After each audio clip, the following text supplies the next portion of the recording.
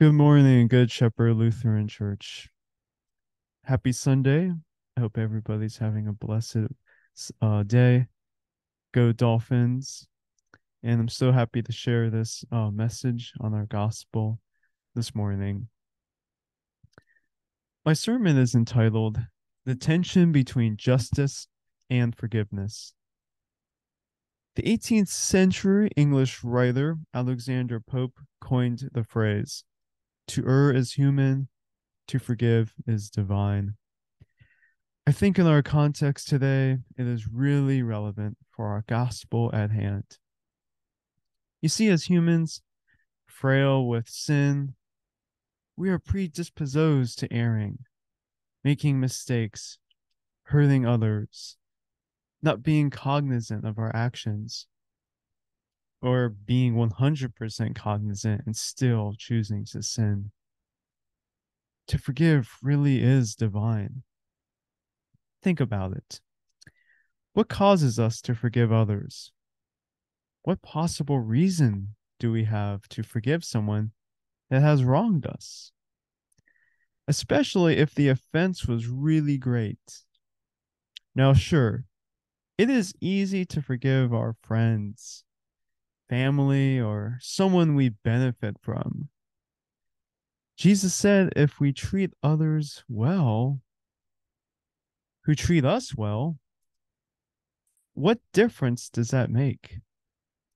Remember, he said we are no different than anybody else, but we are Christians and we are radically different because we forgive. Jesus Christ calls us to forgive. It really is divine because we are accepting some injustice for the sake of peace, reconciliation, perhaps. It is divine because it is something we are not naturally predisposed to. We want justice. We want retribution. We want revenge. So why does Christ in our gospel today tell Peter to never stop forgiving? What does forgiving do? Just as we talked about last week, with the law, God's law, and its purpose to preserve human relationships, preserve our relationship with God, one another. Forgiveness's chief goal is to also restore relationships. God forgives us of our sin because he wishes to be in relationship with us, to love us, to guide us in repentance, and show us his unconditional and limitless love. We are indebted to God because our sin is a debt we could never pay. Just as the wicked slave's debt in our gospel today was one he could never pay. Forgiveness often means showing mercy to the debt people owe us.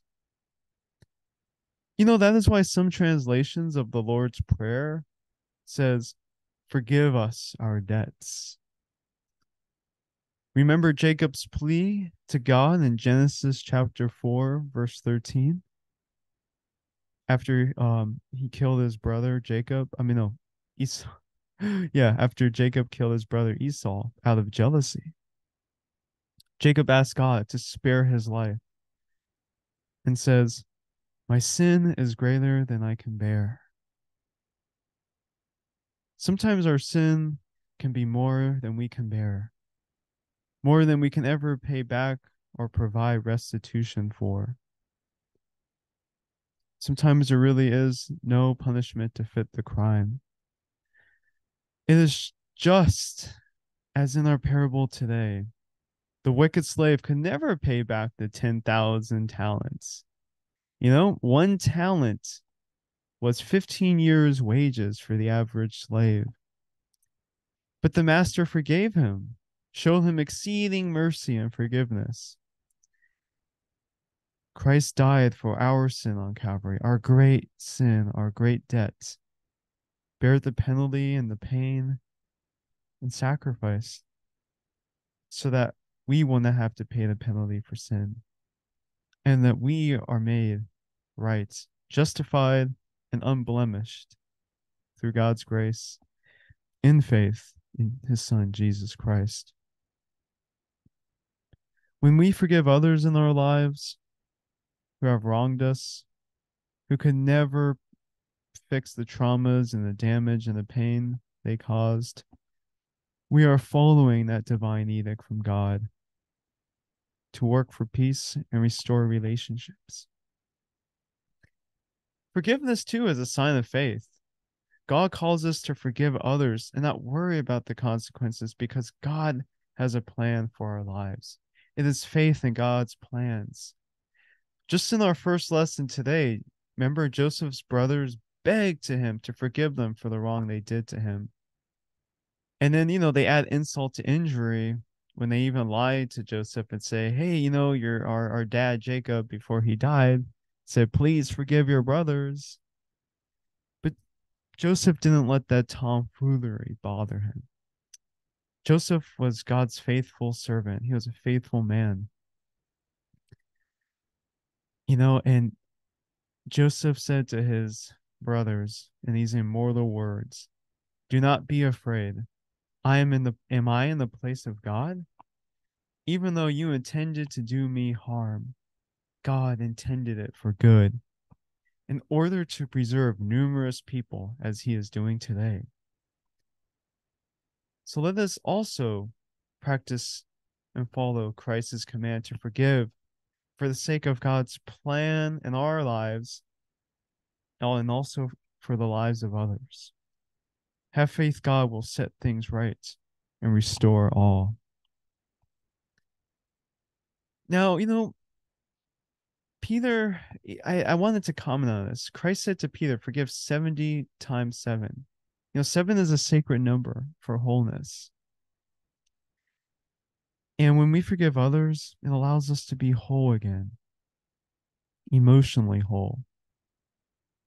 We can move from a place of darkness and hate into a place of light, where peace and faith in God's plan exist. Our emotional well-being is whole through forgiveness as well. But let's just comment quickly on what does forgiving look like? Is it kissing and making up? Not exactly. And I think that is the biggest hang-up and most misunderstood concept about forgiveness. Forgiveness does not mean letting a person back into our lives necessarily, or full reconciliation. We can fully forgive a person and release them to God, move on with our lives, and feel God's cleansing and peace. Another misconception to forgiveness is whether it's contingent on if a person wants our forgiveness. Do you think people throwing stones at the first Christian martyr, Stephen, desired his forgiveness? Do you think Christ's tormentors desired forgiveness? Remember the words of our Lord. Father, forgive them, for they know not what they do. We are not called to forgive only if others respond to us the way we want. We are called to forgive because we are children of a forgiving God. As difficult as it is to follow, forgiveness changes us. It cleanses our spirits, reconnecting us to joy. Forgiveness does not discount the hurt that was caused by others, but rather it means choosing not to give the hurt power over our lives anymore. Forgiveness brings life from death, shines light in the darkness and despair, and stops the cycle of violence. Total contrary to the world's bloodthirsty ways. To err is human, to forgive is divine. So, as us Christians who have benefited from the generous mercy of our gracious Lord, our triune God, we are called to extend generous mercy to others. So, whatever way we choose to do forgiveness with one another, may it be rooted in God's forgiveness for us. Then watch and see the divine work of healing take place. Amen. God bless you all.